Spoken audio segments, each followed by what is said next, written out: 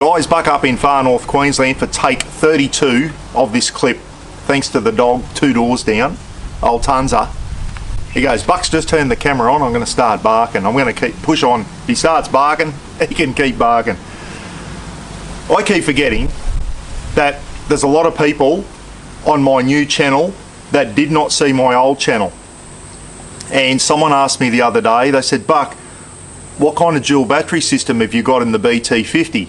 Now, I've done a few clips on this in the past on my old channel, which doesn't exist anymore, and I keep forgetting that there is new people out there, so it might be time to just start redoing some of my old clips so that some of the new people to the new channel know what I run out camping. And speaking of camping, we're getting close, guys. What is it today? Is it the 29th or the 1st of March? We're almost in March, okay? Summer's over. We got another few weeks of hot weather up here, and then hopefully we're getting close to camping weather. And I'm going to camp the shit out of everything this year. I'm going to really get out as much as I can in both the BT50 by itself and also with the camper trailer hook behind. Camping in different scenarios, so really looking forward to that. Too much sitting around the house, got to start getting out, but in summer up here it's just too hot to go camping, everyone. I'm going to do a quick clip today and show you my dual battery setup. I've made few little changes to it, even for the old people out there that have seen it before. I run what I would call a portable system. I run a portable system. It means it's not a permanent installation like you get in some four-wheel drives. Something flew into my eye. I run a portable system, and I keep harping on about it. I like to be able to have a battery pack in the back there that I can take out. If you want to use it somewhere else and make a separate kitchen or something when you're out camping, you've got a power source there to run some lights and all that type of stuff. Not that I do that a lot, because I have a second battery box in the shed. Okay, an Itechworld battery box in the shed. A little bit different to this one, but it works really well in the shed for doing all stuff. I've got it set up for solar only, haven't got a DC to DC charger on the one in the shed, but this one I have. All Itechworld gear, you'll see that soon. Especially after cyclones, if we lose power on that, it's good to be able to take a battery box out of the BT50 and take the fridge out, take it inside so we can keep our milk and some drinking water cold if we lose power for a couple of weeks after a cyclone. I keep harping on about that, and you've got to have some way to keep your milk and your water cold, because we've had 2 big cyclones here since I've been here, and both times it was like 2 to 3 weeks without power. So cold milk and cold water bloody comes in handy, and you can do that if you've got a portable system. I adopt the KISS principle, keep it simple, stupid. Now, there's a lot of people out there with permanent installations. They've got canopies in the back of their on the back of their four-wheel drives with permanent installations. Absolutely fantastic. This here, I can take it out if I want. If I want to use the BT50 and make a bit more space in there, it takes me literally 10 minutes, if that, to take the battery box out, take the angle fridge out, and I've got a lot more room in the back of the BT50 if I want to throw stuff in or whatever, you know, want to bloody go to the dump or do things like that. So I've got the capability to do that, and I can set it up somewhere else. Want to set a gazebo up when I'm out camping, take the angle fridge out of the car and the battery box and set the kitchen up under a 3x3 gazebo, I can do that. So it's flexible, and that's the way I like it. I've had this system in here for a long time now, guys, and it works really, really well. I'm really happy with it. The only tweaks I've made to it just recently is I felt the wires the other day, the wire coming from the starter battery back into the tub, and it was hot. And same one I've been running for years, the cable here, and with a 40 amp DC charger, this cable was getting really hot. Turns out the wire wasn't thick enough. So I went to the auto elect the other day, and this has started World War III. I got him to run a thicker cable from the starter battery into the tub, fuse it up and everything. I'll show you soon. And that ended up costing me almost $500 to get that done. Nothing's cheap now, is it? It's bullshit. I wish I knew how to do stuff myself.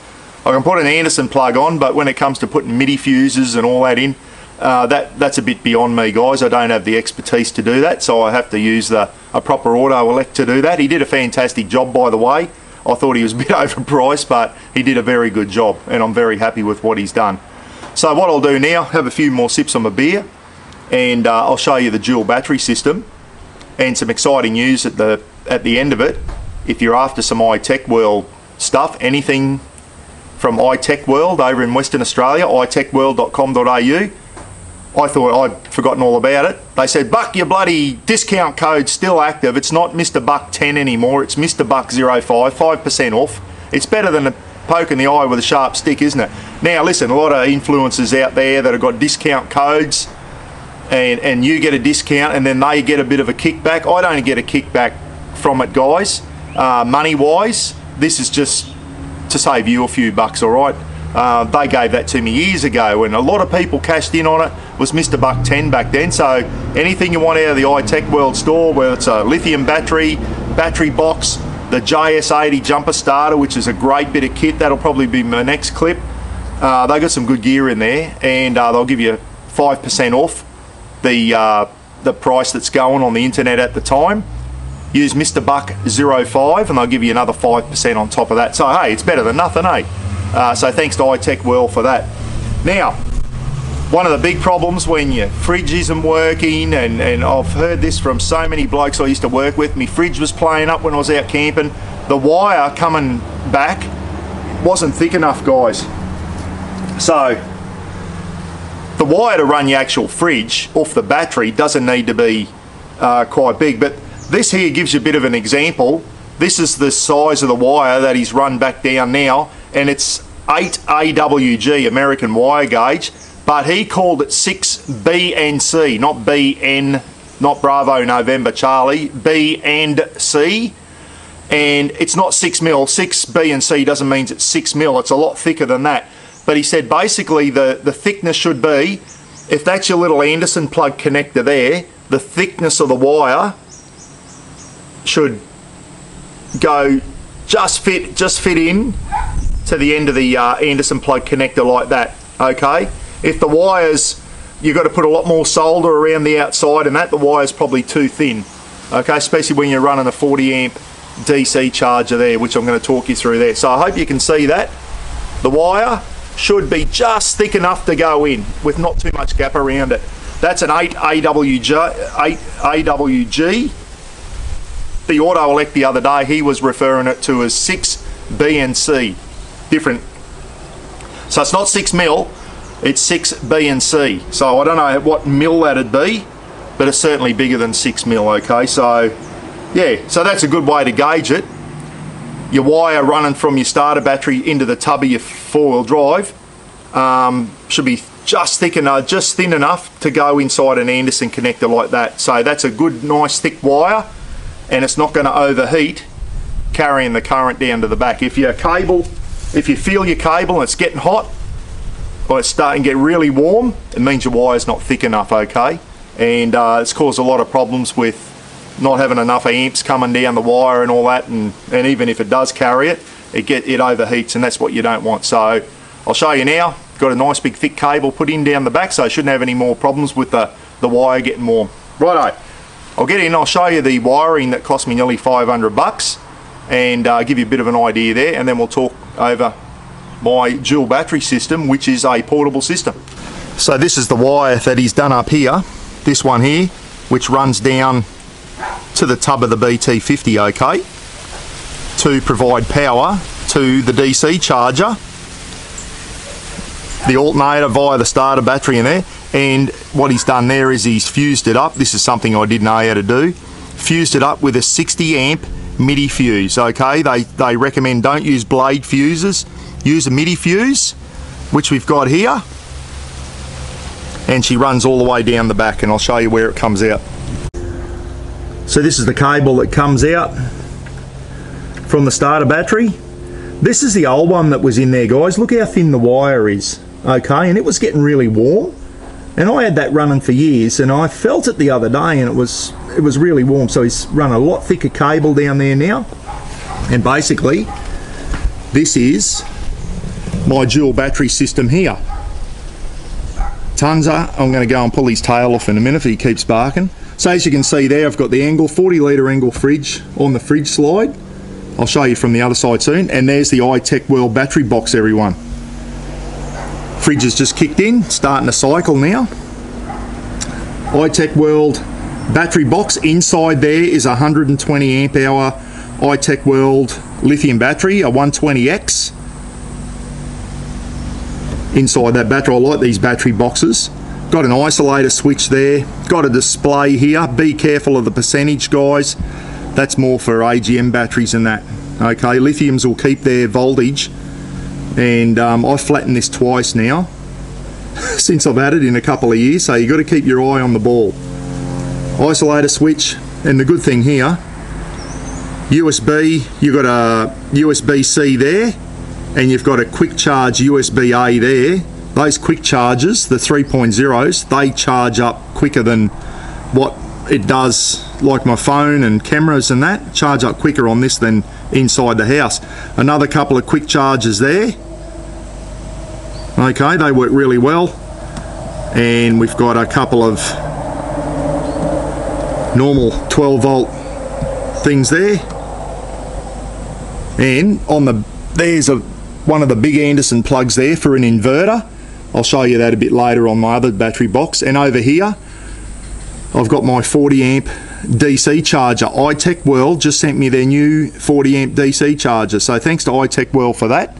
They sent me their new model, and I'll talk you through that soon. But the fantastic thing about it is that it's got the wake up thing. So if you ever flatten your battery, you don't have to take the top off and jumper start the battery to wake it up. This will do it automatically, the Itechworld 40 amp DC charger. So 4 Anderson plugs on the end of the battery box there. I've got the fridge plugged into one, I've got the DC charger plugged into the other, and I've got 2 spare Anderson plugs there. So if I want to charge the battery up via a 240 volt charger, I can just throw the Anderson plug in there. Works really well. So there's the new Itechworld 40 amp DC charger, everyone. Okay, and that's why I had to get the thicker cable down there, and it's got a 60 amp MIDI fuse down the other end near the starter battery. They recommend try and have your DC charger as close to your auxiliary battery, okay, your dual battery, auxiliary battery, whatever you want to call it. Try and have them as close as you can, and that's connected by a 8 AWG cable, nice thick cable there. Okay, so the DC charger's just plugged into this Anderson plug over here. Now the good thing about the new Itechworld 40 amp charger, it can do all different sorts of batteries, gel, AGM, calcium, and LiFePO4, which is lithium, which is what it's set to now. By hitting the mode button there, you can say what type of battery you're charging. Once you set it to lithium, it stays on lithium, okay? So at the moment it's on standby mode, and it's flashing, dual flashing lights. It means that my auxiliary battery is currently over 13.1 volts, and it is because I can see on the screen it's 13.2 volts and it's sitting around 90%. So my battery's in good shape at the moment.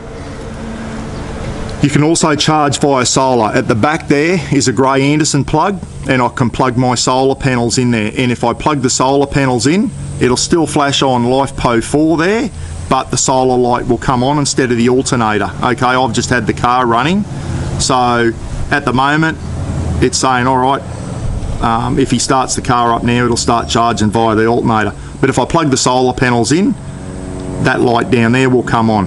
There's a fault light there, I haven't seen that come on yet, I don't want to see it come on. There's also a solar priority light here. So if you've got a setup where you've got solar panels on the roof, and you want to give your solar panels on the roof of your car while you're driving along priority over the alternator, you can hit the solar priority button there, and it will take green energy before it takes your alternator. Okay, I don't have solar panels on the roof of this vehicle, so as soon as I start it up, it starts charging the battery. This will start charging the battery via the alternator, okay? And it can charge up to a maximum. If that battery starts getting nice and low, this will detect it, and it can pump up to a maximum of 40 amps, okay? Pump up the 40 amps per hour into that battery. As the battery gets higher, and it's over 80%, it won't pump in 40 amps. It'll slow down and just pump in, it slows it down like you're filling up a bucket of water or whatever. But if your battery's very low, you can get a maximum 40 amps out of that charger. Now, if you do buy one, they do get quite hot, and that is normal. I've spoken to Itechworld about it. They don't have fans and that inside. They cool by sending the heat out through the casing there, so they do get quite hot. That's only just warm now, but when the vehicle's running, that will get quite hot, almost to the stage you can't put your hand on it. It is quite normal. Don't panic if that gets hot. If your cable is getting hot, then you've got to look at the thickness of your cable, but I've just had nice thick cable put in there. So there it is, the new Itechworld 40 amp DC charger. So I can charge my dual battery up when I'm driving along using the alternator, and when I'm camped, there's a grey Anderson plug over the back there. You'll probably see, I'll get in the thing, grey Anderson plug, hook my solar panels into that, and away I go.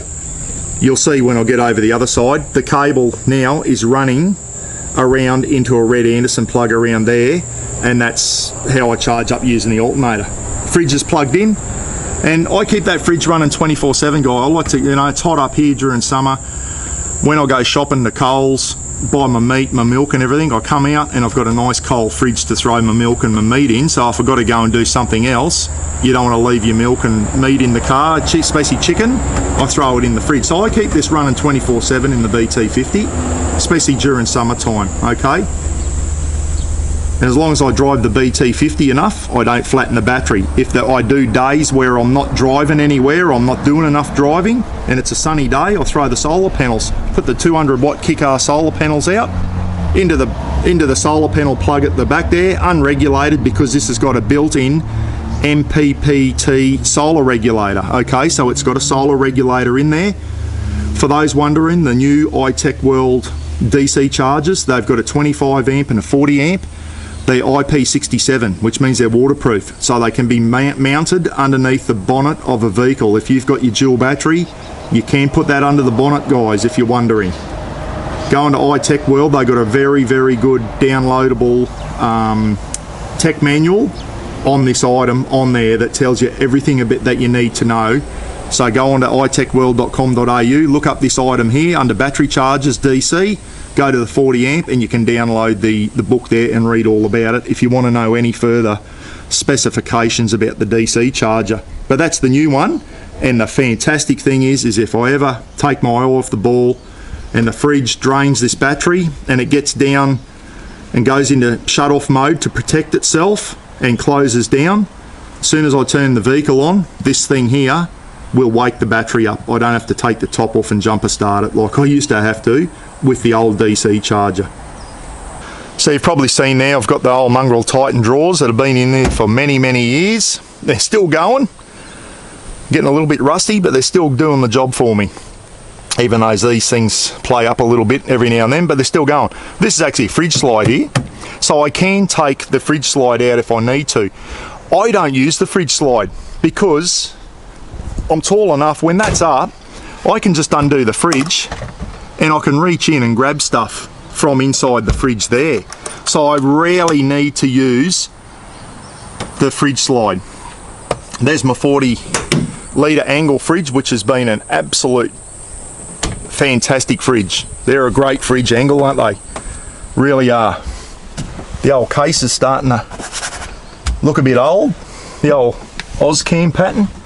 We'll jump in here and I'll show you the other side of the battery box. As you can see, the battery box is, the fridge is strapped down, and so is the battery box, just with some cam buckle straps.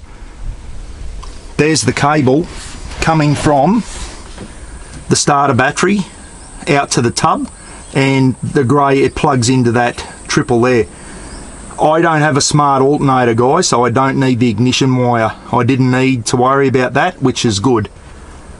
If you've got a smart alternator, that's where this will come in. I'm not going to even talk about that because I don't really understand it too much. The black Anderson plug, that cable there, she's plugged into the battery box. That connects the DC charger to the battery box. And there's my solar. I can plug my solar panels into there. I've got another little extension cable I might put on so I don't have to reach across. Solar panels into there, unregulated, and I can charge the battery up using solar.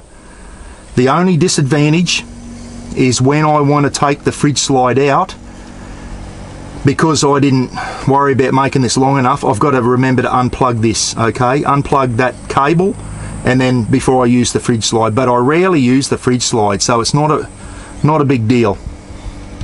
So one of the cons of my setup, as I said, now I could have got a longer cable and maybe run it on the roof so I didn't have to disconnect it, but if I do want to pull this fridge slide out, I've got to remember to disconnect that cable. It's not a big deal, guys. I've just got used to doing it if I do need to do it. And the good thing is, I took this other strap off yesterday. I've got to put it back on over here. So undo 4 cam buckles and my fridge unplug the fridge from the battery. The fridge comes out, undo 4 cam buckle straps, and I can take the dual battery out as well. So it's a portable system, which I think works really well for me. I'll get up on the stool here to give you another look. So that's what it looks like from, and the good thing is I've got access here to the side of the vehicle from this side window, the flip up window. The battery box I've got turned around the correct way now, which is fantastic. So if I want to charge my iPhone up and my cameras or whatever when I'm out camping, I can just sit them on here, okay, and charge up using a USB cable or whatever I want to do. And it's out of the rain, it's out of the weather, so I can sit the iPhone and the cameras up there overnight or whatever, and it's all dry because it's inside the canopy, and I've got easy access to it, easy access to charging ports. It works really well. Battery sitting on 90%, 13.2 volts. So there you go. My dual battery setup. Let me know what you reckon. If I've left anything out, let me know. The new DC charger, happy with that so far. I love the fact that it's got the automatic wake up should my lithium battery go into safe mode. Absolute cracking idea. So as I said, generally I don't need to use the fridge slide because, undo that, grab a water out, and if I can't reach something in the bottom, oh, that's nice. It's muggy still, up here. It's not overly hot, but still muggy. If I've got beer cans and that down the bottom of the fridge and I can't quite reach,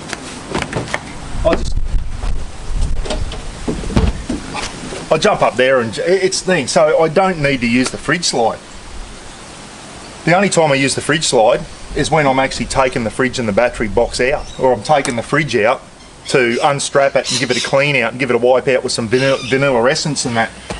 So always remember to do your fridge up, and inside that fridge I've got a thermometer and it goes forward to my dashboard. I'll give you a quick look at that. The old Mongrel Kings one, that's the second one I've had. The first one lasted a couple of years. They're only about 20 something bucks, $29. Tells me here, sitting in the shade at the moment and no sun, and it's nearly 31 degrees, 30.8.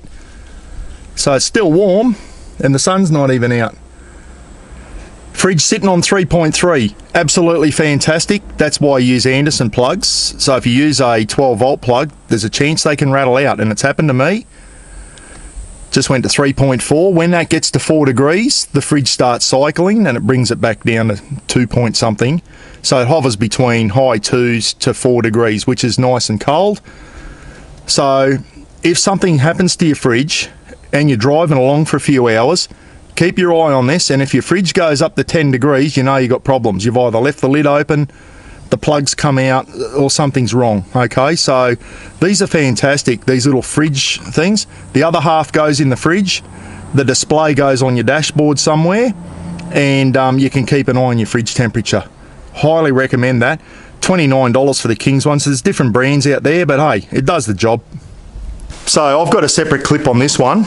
This is my home my homemade power pack, 120 amp lithium battery inside, the Itechworld battery box, the same one that's in the BT50. This one here, I bought a kick-ass 700 watt inverter, okay, and that's that Anderson plug on the end. What is it, 112 125, 128 amp, something like that. A big one, a big Anderson plug for the inverter. So at the kicker, the Itechworld box had the big Anderson on there, 700 watt in case I need to use something running on 240, and that's an Itechworld solar controller there. So I just plug the solar panels in there, and I just charge stuff up in the shed using all the thing. Anything I want to charge up 12 volt, I can charge my Ryobi batteries and all that stuff. I've got a 12 volt charger there to charge my 18 volt Ryobi tool batteries up. I can do it all off this. Charge my camera gear up if I'm in the shed so I don't have to go inside. Charge my torches up, my kick-ass torches. Charge up my camera gear, all that type of stuff. Once again, we've got all the quick charge USBs. Fantastic. And you can see on this end here, 4 Anderson plugs there. So I've got the fridge plugged into one, the DC charger plugged into the other, and I've got 2 spare in the car. This one here, I've just got the solar controller plugged in there, and I run my solar panels into there, unregulated, into that 30 amp Itechworld solar controller. Works really well. It's got a USB thing there. Tells me how the battery's going. So that's my shed battery box, Itechworld battery box, and 120 amp hour battery. And I've pretty well got the same setup in the BT50, except I don't have an inverter on it. Not that I really need it, but I've got a 40 amp DC to DC charger, so I can charge the battery up off the alternator while I'm driving along, or via solar. So there you go everyone, a quick look at my dual battery system in the BT50. Totally different to what's in the camper trailer. I've got a Red Arc stuff in there with a Manager 30 and all that came with the camper trailer. But this does the job for me. Having a portable system, and for a lot of people that have utes or even your SUVs, if you've got an SUV and you don't want to keep your dual battery system permanently in there all the time, you use your SUV to take the kids and that to school during the week, and then you might want to go camping and you've got a little angle fridge. Might pay to, as long as you can, got a plug down the back of the SUV, put a little portable battery box in there, throw the angle fridge in. You've got a way to keep your drinks and your food cold when you're out camping, and you've got a way to charge your torch, your phones and all that type of stuff up as well on the portable battery box. Works for me. I've been using it for years. Really happy with it. Really happy with it. I know other people out there have got permanent setups. It's what suits you. But if you're new in the market and you're thinking about, don't rush into a dual battery system. Have a think about it. Have a think about what you need. If you don't need a permanent installation, then maybe something like this is for you. A portable battery box that you can take out when you don't need it. You can take out if you lose power inside the house and you want to run some LED lights or whatever. It's got a lot of advantages of having a system like this. There's some cons as well, okay, but it's got a lot of advantages. And the good thing is with a lithium battery, it's nice and light. You can pick it up, you can move it around. Don't forget the discount code at Itechworld over there. My mates at Itechworld, they've been really good to me over the years, guys. I've bought some stuff off them. They've given me some stuff as well. They've always supported our charities, which I really like. They've always been champions when it comes to, you know, I do a lot of stuff for charity and prize giveaways to try and raise charity money. And Itechworld always come up with the goods and have given me stuff over the years for prize giveaways and that. So thank you to Itechworld, all the guys over there. I'm coming over this year. I was going to get there last year, didn't make it. I will be in Perth this year because I'm going to be a granddad. I've got to go over and see my new little granddaughter when she's born down there in Busselton. So I'd love to get into Itechworld and say good day to Jordan and Jared and all the other guys in there that I've been talking to on the phone. And remember the Mr. Buck 05 discount code. Guys, I get nothing out of it. You do. So if you're looking at an Itechworld item, whether it's a bloody generator, a solar generator, a JS80 jumper starter, which are fantastic bits of gear, a battery box, a dual battery system like what I've got there, use the Mr. Buck 05, save yourself a few bucks. Alright guys, be good, take care, we'll catch you again soon, eh? See you later.